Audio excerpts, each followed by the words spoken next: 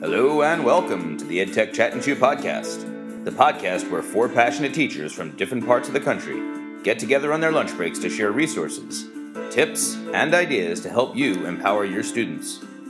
Each week, we'll do our best to inform and inspire you with the amazing things that are happening in our schools. We're very happy that you've joined us today. And now, here's your host, Diane Smokorowski.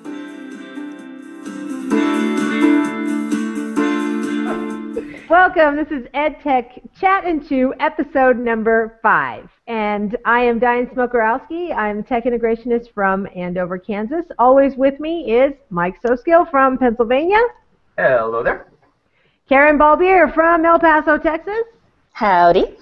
And Andrea Keller from Irving, Texas. Hi, friends.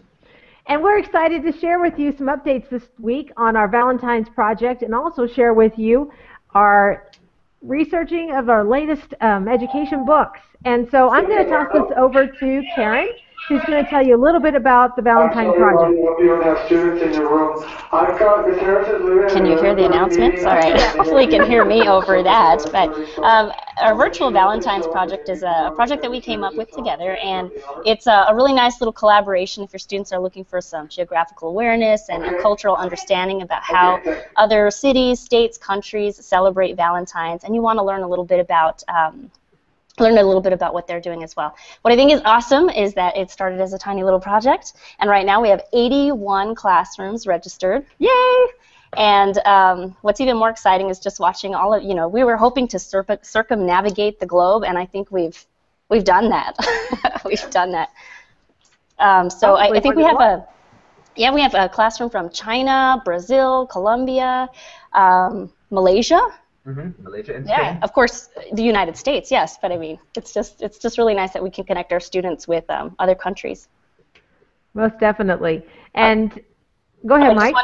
One thing I wanted to say is that you can still register, and we're going to put that in our show notes up until the 31st of this month, so it's not too late.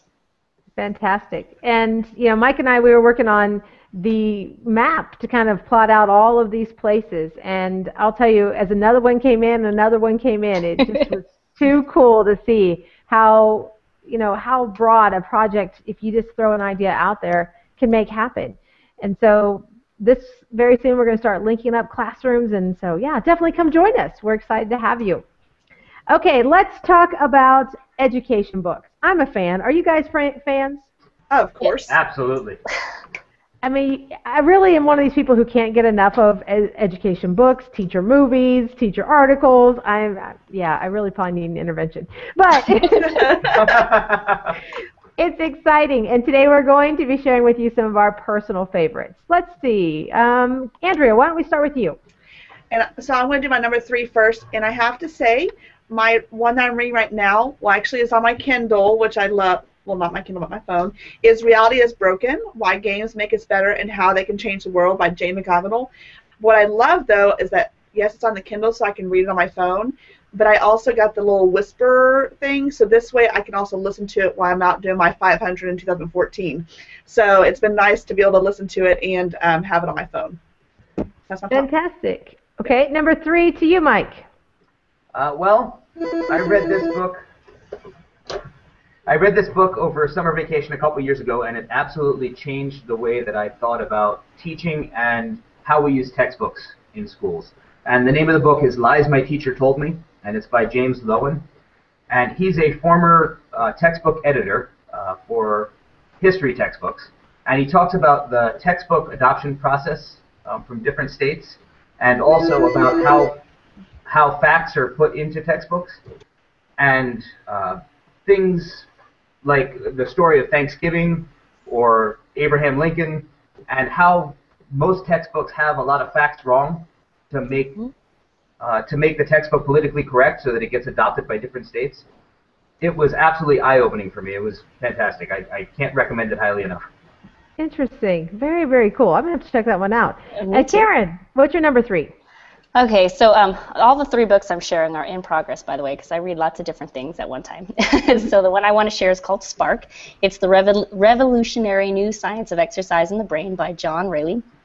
And I'm really into it right now, just learning about the brain and how exercise, it makes it healthy. But they do talk a lot about learning in the brain and exercise, and some of the things that are happening when physical education programs are going out the window, and how important it is for students to be active and learning at the same time. So it's a really good book, and it's a good listen. I'm actually listening to it on an audiobook. Really easy to follow while driving. A great book, and it just, like I said, it makes you think more about being very kinesthetic too with your teaching if they are cutting physical education programs. Yeah, Karen, that's really interesting. A couple years ago, I believe that Diane was with me at ISTE. I don't know if you saw John Medina's keynote address in 2010 at ISTE. And one of the things that really stuck with me, and he's a brain scientist that wrote Brain Rules, was that in order for the human brain to properly function, it needs to be in motion, in changing meteorological conditions, outside, and that kind of ties into exactly what Karen was saying about that book. So that's really cool, and I definitely want to check that out. Mm-hmm. It's good so far. I like it. Well, our kids need to be up and moving. Even we don't like to sit for very long, so it makes sense to try to break as many of those things as possible. Okay, so here's my number 3, is Invent to Learn. Ooh. It is Making Tinkering and Engineering in the Classroom by Sylvia Levo-Martinez and Gary Stager. And this is all about the Maker Faire movement in the classroom. So 3D printing, hands-on construction, a lot of things that Kevin Honeycutt is doing. Mm-hmm. It was a free book when it first came out, and now it's around $30-some. But I will tell you that it really opens your mind to the idea of, why do we make kids just make PowerPoints? Why do we just have them make brochures? Why aren't they making models? Why aren't they making other constructions to really see something in a bigger mindset? So I really am enjoying that one. All right, number 2, back to you, Andrea. Number 2 is Untangling the Web by Steve Dimbo and Adam Bello. And I love this just because I'm a new ITS, and it just has so many great ideas to use in my classroom or to share ideas with teachers. Very easy to read, just great little anecdotes to use in the classroom. Love it. Too fun. Okay, Karen. Alrighty, my next one is Start with a Why, which is by Simon Sinek, and it's how great leaders inspire everyone to take action. And I think that during times of, I'd say when I'm discouraged with my job and what I'm doing from all of the expectations and things that are added, right? I think this helps me because it helps me remember why I'm doing this, why I became an educator, and instead of the what I have to do. And so it's been good, really so far for my soul, like I say, just listening to other great leaders and how they're inspiring people, and just to stay focused on the why. Awesome. Mike. My number 2 is Why School, which was written by Will Richardson. It is available only on Amazon right now, but it's only $2.99. And basically Will talks about his son and how the internet has changed the way that people learn, and how students now have access to information in a way that they never did before, and how because of that we need to change what we do in school in order to stay relevant. And it's one of the books that I required for the grad class that I'm teaching right now. They have to read 3 books over the course of the year as we meet. We're meeting kind of as a professional learning community. But that was the one that I felt that they really should read before they started choosing the other books in order to get a view of how they want to grow as an educator. Fantastic. I will have that. You guys, my Kindle's going to fill up real quick here. Number 2 for me is the updated version of the project-based learning book by the Buck Institute. This last summer they published a new version of it, and I know you guys probably are familiar with this already, but while I am using things on my phone, when I travel, it works really great to read on planes and so forth. I love the fact that I can make annotations in here with the ahas of, oh yes, and don't forget this idea and so forth. So my whole life is kind of built around the Kindle app on my phone. But if you are interested in project-based learning, I love this book, not only for ideas, but it really asks you to consider the big picture, such as, if you're going to do a project, have you thought about budget? Have you thought about who will be the extended outreach from this project and so forth? Absolutely fantastic. Okay, number 1. Yeah, before you jump up, jump for the last round, Diane. Buck Institute for Education, if anyone is interested in project-based learning or problem-based learning, they're an absolutely fantastic resource. As a matter of fact, the two resources that I usually give when people ask me about PBL are Buck Institute and the Life Practice Model by Kevin Honeycutt and Ginger Lumen. Exactly. Yep. Yep. Good pieces. All right, number one, Miss Andrea. My number one favorite book is The Dot, and by Peter Reynolds. And the reason being, it's all about making your mark and seeing where it takes you.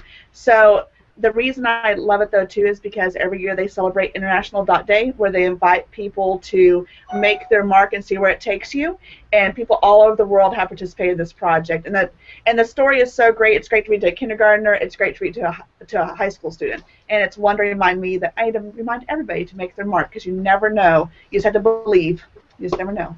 I agree. It's such a great book, and the projects that you've done with that over the years have been amazing too. So great things yet to come. Okay, Miss Karen, number one for you. All right, the number one book I'm reading right now is called Finding Your Element by Ken Robinson. And there's actually a book prior to that about the element.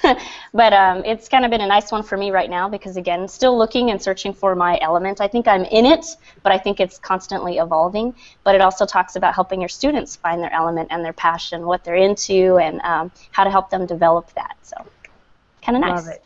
Okay, Mike. Yeah, actually, that's my favorite education book of all time, and I was going to share The Element by Sir Ken Robinson.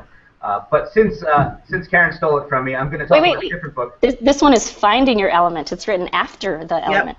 Oh, is it? Okay. Yeah. Well, there's one more thing that has to go on my reading list then, because Ken Robinson's The Element is my absolute favorite education book of all time.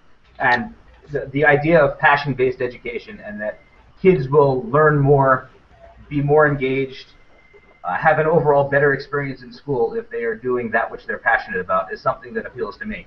Because I know right now I'm passionate about math teaching. I love math. You know, the award that I won was for math teaching. And I know in high school I was not a very good math student. I got a C- in trigonometry and never took a math course my senior year of high school because I didn't think that I was very good at it. And so talking to kids about following that which they're passionate about and finding it early on so that they can learn through that passion is something I think is really important, and it was Sir Ken Robinson that opened my eyes to that. Mm-hmm. Love it. Love it. Okay, Mike, what is yours then? Well, that was number one, but I after I thought that it was stolen, a book that was recommended to me by Ginger Lumen, which I haven't read yet, but I'm really interested in reading. It's called The Underground History of American Education by John Taylor Gatto, and the quote that jumped out to me when I looked at the reviews on Amazon was that the purpose of our school system has more to do with control than learning. And that's something I worry about, that often we're trying to control kids and not give them the autonomy that they need in order to follow their passion or, you know, really get the most out of school. And so I'm kind of interested in seeing the history of our school system and see how that evolved. And I think that book will open my eyes in some ways. Interesting. Interesting. Okay. So here's the one that I'm reading now. It's How Children Succeed by Paul Tough. And it talks about grit, curiosity, and the hidden power of character. This is probably a book that's kind of a buzz right now because after the PBS EdTech talks that they had earlier this past year, it talked about grit as one of those talks. And I see a lot of conversations across blogs and ed chats and so forth about how do kids have grit, because those who have grit succeed. And I've just started exploring into the book. I'm reading with a couple other state teachers of the year. So I'm excited to delve in a little bit more and see if I can even, because I really want to know if it's just kid grit or does there need to be teacher grit? That's my ultimate question. So I'll give you more later as I read on. Yeah. Sounds good. Okay, well, friends. I think there's going to be some great conversations about all these books as we go forward over the next year or two and meet every Monday. I think that what we read is going to have a very big impact on our conversations. Oh, most definitely. Exactly. And you know, what's really interesting in most of all of our reads that we've chosen here is that passion is a common thread. Yes. So important. And we are passionate people about what we do, as we think every teacher should be, whether you're in your element, trying to find your element, or you're discovering, you know, how can I make children understand their mark on the world. There's a passion that goes behind that. And that's why we get into teaching, friends. That's the best part of the whole gig. Exactly. All right. So it's time to wrap up. What's for lunch, Andrea? It would be homemade guacamole and chips. That looks good. That looks amazing. My old paraprofessional from last year, who I've worked with for years, goes, "Come here, Keller. I got guacamole." Yay! Karen, what's for lunch? Chicken and broccoli. Yay! Hey, that's a good solid choice too. Mike? I had a salad, but since I'm teaching a professional development course after school, I also have this green concoction, NutriBlast, that is spinach, bananas, apples, coconut water, and flaxseed. Yeah. Does it taste good? Does it tastes like taste bananas. good? All right. Awesome. Well, I had my green stuff for morning breakfast in my smoothie this morning, so today I'm opening up a can of soup. So that's today. Okay, friends, we'll see you next week on EdTech Chat and Chew. Bye. Bye. Thanks for joining us for EdTech Chat and Chew this week. We love getting together to learn from each other, and we're happy that you were able to spend a little bit of your time with us today. You can make sure that you don't miss an episode by subscribing to the podcast on iTunes or to our YouTube channel. If you enjoy the podcast and you got a few good ideas today, please take a second to leave us a review on iTunes. Leaving a review is a great way to let others know about the show. Show notes and more information about topics from today's episode can be found on our website, edtechchatandchew.weebly.com. If you have questions for us or would like to give us some feedback, drop us an email at edtechchatandchew@gmail.com. We'd love to hear from you, and we'll try and get your questions answered on future shows. On behalf of the podcast team, I'd like to wish you a week filled with all of the amazing things that make teaching the greatest job in the world. Make sure you join us next week when we discuss the ins and outs of attending and presenting at educational conferences. See you next time. Until then, keep on learning.